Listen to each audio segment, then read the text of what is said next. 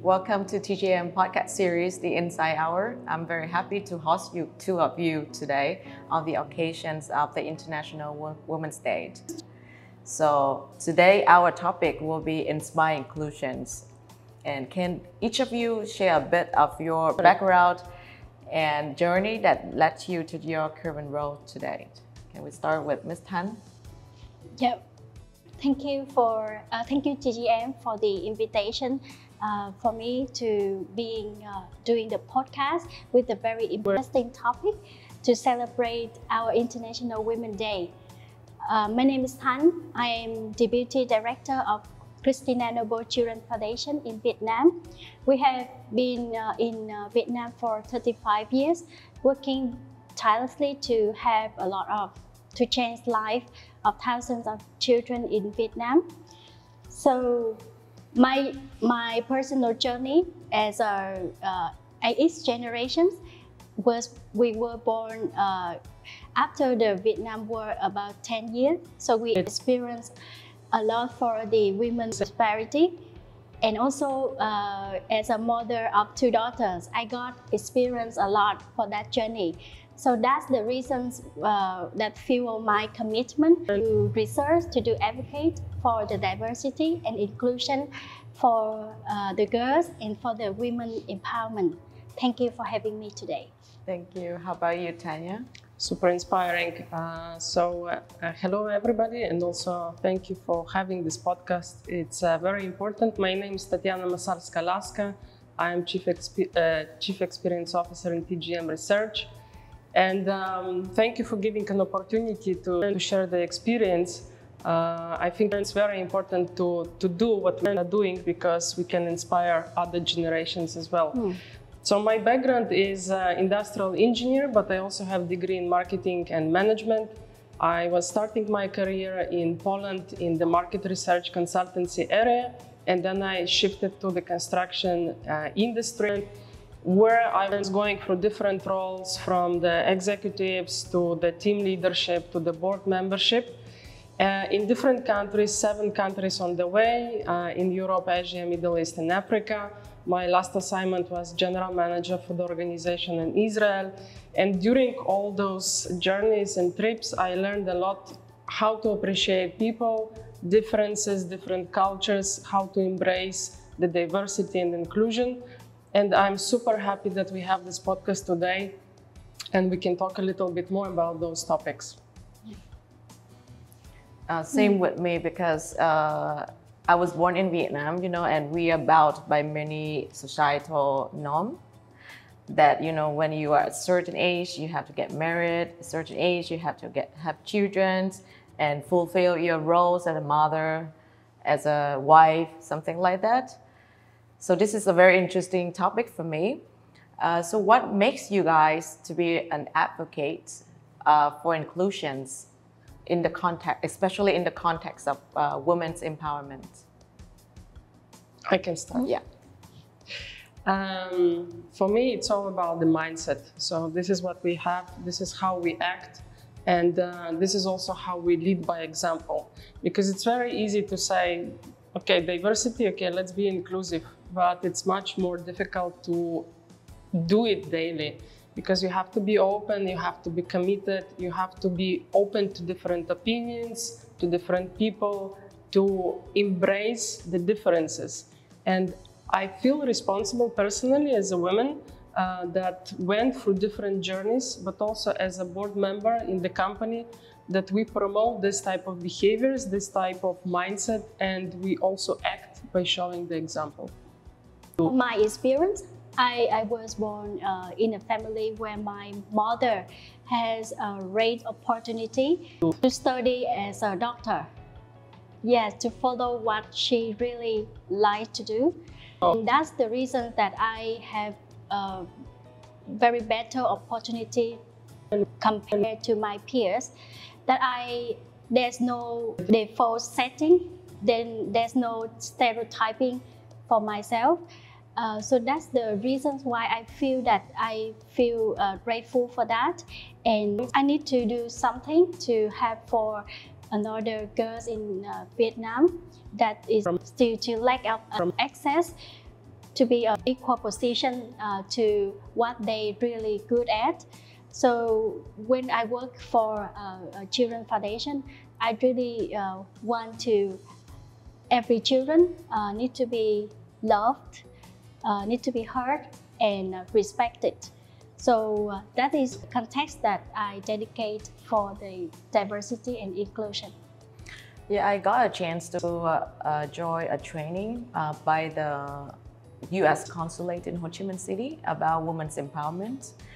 And I realized that, like Tanya said, it's all about the mindset, and it's all about how you love yourself, believe in yourself, so that you will be empowered, and not about being cared, being judged, something like that. If I can add to that, you shared about your mom. My mom was also an example for me because she was a very successful person in the bioscience, which is very man-dominated, and she was very successful leading projects that are breathtaking. I also had a colleague in construction industry that was the first female product manager responsible for the heavy-duty equipment. And she was also very successful.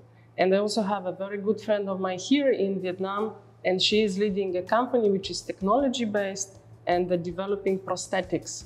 So all of them heard at some point of time, don't do it, it's not for you. And they all continue doing this what they like you said about your mother, and they are all successful. So I really like what you just said. It's about believing in yourself, being persistent, and believing that you can achieve it and just go for challenges. So what you just said also remind me of a quote from Oprah Winfrey. Self-esteem comes from being able to defy the world in your own terms and refusing to abide by judgments of others. So from your vantage point of global context in Vietnam, how do you assess the current state of women's empowerment and women's inclusions in both workplace and society recently? Wow, that's a big question. It's actually interesting from my point of view, and maybe I can share the contents from the countries that I was traveling. You can hear about women empowerment and the topic that is brought by governments a lot and almost everywhere. So we see it in the papers, there are reports, and people are talking about it.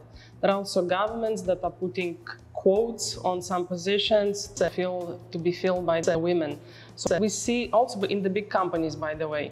So we see there is a good tendency that society can see that it's a very important topic, and we also see that changes are made. However, from my perspective and from my observations, I think those changes are very slow.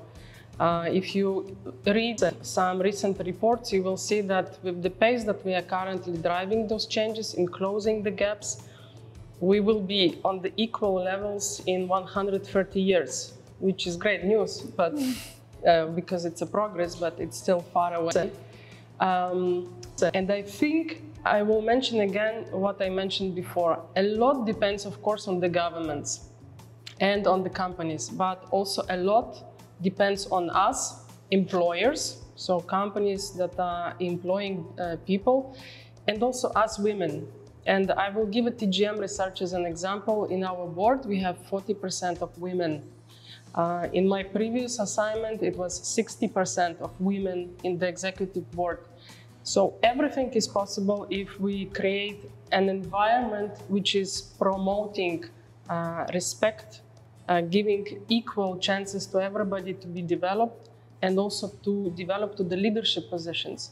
So I think there is a progress, like you said, but still a lot of things can be done. From my point of view, Vietnam has a lot of legislative framework to promote and to support for the diversity, inclusion, and equity. So, for example, we have the national strategy for diversity, support for diversity inclusion up to 2030 in healthcare, education, and in the services we provide to, especially to the minor ethnic group of people. But in the labor workforce, there is some of the report shows that there is still the disparity in the wage disparity compared from men and women. The leadership position in the senior level or in the board of management. For example, in the National Assembly, there is a rate of 27 of the National Assembly members are women. Yeah, so some of the societal norms, there's still a lot of disparity in the workplace and also in the society regarding to the inclusion, regarding to the gender disparity. But I suggest that, like Tanya said, if the company have a clear policy to encourage for the women, and also now women, the female employees of the company, we have the labor law to support for you. So if you raise your voice, if you believe it yourself, you work for your career, so everything can be changed and everything can be possible for you. So recently when I researched for the topic of women's empowerment, there is a story, and I read that story, and then I tried to ask some of my friends or other people that I met. So the story is about a father taking his sons to have an interview at a company.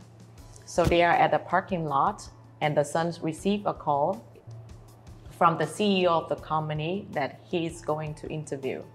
And he looked at his father, and his father told him, okay, just pick up the phone and then we can come up. And when he picked up the phone, from the phone, the CEO said, good luck, son, you will nail it. And then the story is that we asked people, what do you think, who is the CEO? And interestingly, in, let's say, like 5 people that I asked, only 2 of them can say that this is the mother of the son, of the boy. But most of them would say, this is, who is that guy? He's the guy, you know, like naturally it comes out from people's mind that the CEO of a company would be a man and not a woman. So still, I believe there are still some societal norms that the gender equity is still, we still need a lot of effort from like the governments, the companies and individuals to make it bigger and to foster it for the future of the inclusions for women. Can I share one story? Okay. We just shared before the meeting, also preparing for this meeting, I was searching and I found a very interesting research, I think by Harvard. They made a research to trying to understand what are the factors that are stopping women to be promoted in the company. And because they did all type of researches, they decided to go in different way, and they put kind of sensors on women and men in this company to see maybe they are behaving differently, maybe women don't have access to the management, maybe they don't have enough time to speak. And interestingly, after this, they checked everything and there were no differences. So women were getting exactly the same time with the management, with the tasks, with the different projects. So they came to the conclusion, it's not about what we do, it's about how we see it. So even though that the men and women were getting exactly the same assessment of the performance, men were promoted, but women not. So, like you said, it's something as a bias still stopping us. Yeah. I think I'm very lucky to work for many companies that foster the inclusions for women. For example, when I worked for Edelman, marketing agency, 90% of our staffs are women. And then also in the other companies, which is JLL, we have a committee of diversity, equity, and inclusions, and we work together with all the regional teams monthly on the activities, how we include the women in the workplace, and how we create a playground for them to be confident and to perform well in their roles. And now at TGM, what I like about TGM is that I'm always being heard. And to be honest, because sometimes, because we were born in Vietnam and there's a barriers of hierarchy that you have to respect to your boss, and there's always a barrier with you and your boss that you cannot always telling the truth, telling he or she what you think.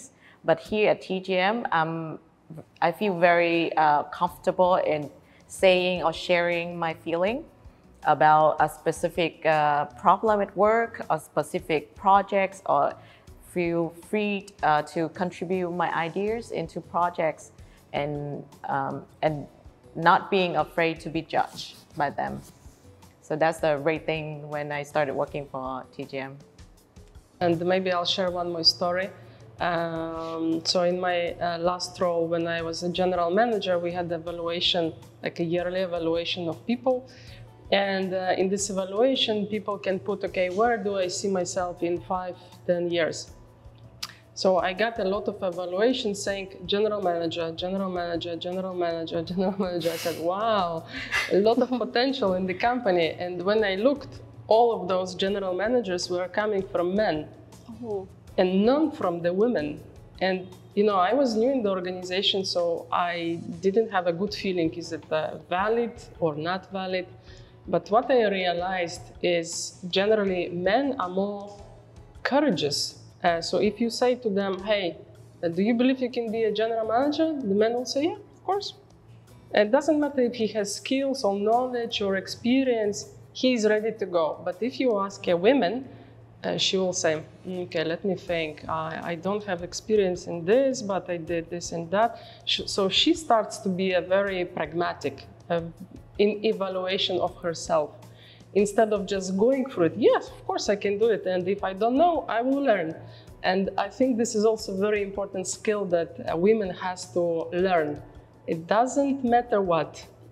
You go for it and you will learn, like you just said. You made it.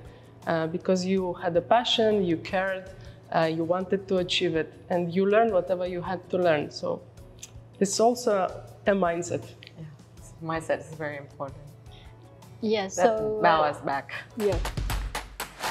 So being a leader, sometimes we feel very lonely, right? Yeah. So during my working journey, I feel also very lonely. Just last year, I realized that sometimes we feel burnout, but we don't know how to solve it out for our problem. We got the mentor from the person who never judged us for what is right or what is wrong. We have colleagues together with us, but sometimes after come back home with families, with daughters, I feel I really need something to solve it out for my problem. And I realized that I see the way that we compassionate about ourselves, not for others, compassionate about ourselves, understand ourselves is the very best way that we trigger for our problem, especially the working mom like me, with a full schedule, working at a team, with a lot of projects in the office, and then back home we busy with the children and also, so this very important that every woman we need to have time for reflect for ourselves, and of course we need to have surrounding supporters like mentors, like colleagues, like everything that you can understand yourself and you develop more. Yeah, I think what you said about mentor, and I forgot to say, it's important to understand that it's a very safe environment. So when you have a mentorship, you agree that whatever you say, it's confidential and it stays within this room and never leaves the room. And this is really helpful. Like you said, you feel in the safe zone and you can share and you can learn and you feel just good about being there and feeling this confident with this person. Yeah. I think it's a very important point. Yeah. I think the greatest mentor of my life is my mom. I remember she told me that I'm a very stubborn child when I was a kid. And it's very, very headache for her to think of how to raise me in the right way. Because I was very selfish and I didn't care about anything. I'm just doing what I think. So that she's the one who shaped me who I am today. And she's always spending time to listen to my stories every day. Like you said, we have things, we have problems with people, we have problems at work. And then every day we always spend time to share with each other. And she will listen to me without judge. And also she will try to be with my side, but not always like I'm the right one. She will always say, like, okay, I understand how you feel, but the thing is, in this scenario, in this situation, what you did wasn't right. I'm just saying that because you have to aware that this led to the consequence that you are suffering now. So you have to change yourself so that you can feel better next time, because it's all about me being overthinking about things. So like, I think the greatest mentor of my life is my mom. So we just share many inspiring stories and experience from you guys. What advice, call to action would you give to businesses or individuals in fostering women's inclusions? We can start with you. Yes, thank you. So for individuals, for every woman, I think that we need to equip with our knowledge and experience by ourselves to understand about diversity, about our right, about the inclusion, to raise our voice whenever we need, or to drive change. For anyone like me, as a working mom of a lot of responsibility and also a lot of societal norms, my advice for the working mom is you understand yourself. You will be compassionate about yourself. You allow yourself to have time. Sometimes you need time to break. Sometimes you need to be yourself away from the daily responsibility to prevent you to get very burnt out from your daily life. For businesses, I believe that I will leave the answer to Tanya. For organizations like us, like INGO, like educational institution, we provide the mentor, we provide the services to not only to the girls, to every child, every children. Since they started to study, they understand about the gender, the diversity, the inclusion, to help them to have a diverse, the broader knowledge about the world. So from the business's perspective, maybe, and I'm very proud that I'm representing TGM because, like I said and mentioned before, we are committed to drive diversity and inclusion. And for the businesses, I would just advise the same. Just look at your structures, look at the culture you would like to create in the company, and define for yourself, this is the culture that I would like to share with my people, with my employees, the culture of diversity and inclusion. We decided to go there because it's very important for us, because we're also a global company and this is a definition how we work. But it's also a culture that we would like to create in our company, that everybody feels good, respected, and willing to share the opinion, understanding that he or she will be listened. It's also important to say that from the business perspective, diversity leads to innovations. The more thoughts you have, the more opinions you have, you are getting more creative ideas. And from the business perspective, if you are getting more creative ideas, you're creating more opportunities. When you're creating more opportunities, you're overachieving, you're overdoing what the rest of the market is doing. So from the business perspective, it's a pure adventure to go through this journey, but it's also pure benefit to go through this journey. So it's a win-win, absolutely win-win. And from the personal advice, I will quote my friend, don't let others to define yourself. Be yourself. If you believing in yourself, if you have some passion, just go for it. And I am always saying that we are the best promoters of ourselves. We create our brand. And we have to remember that we are living in the world that everybody is busy. You know, we are doing so many tasks.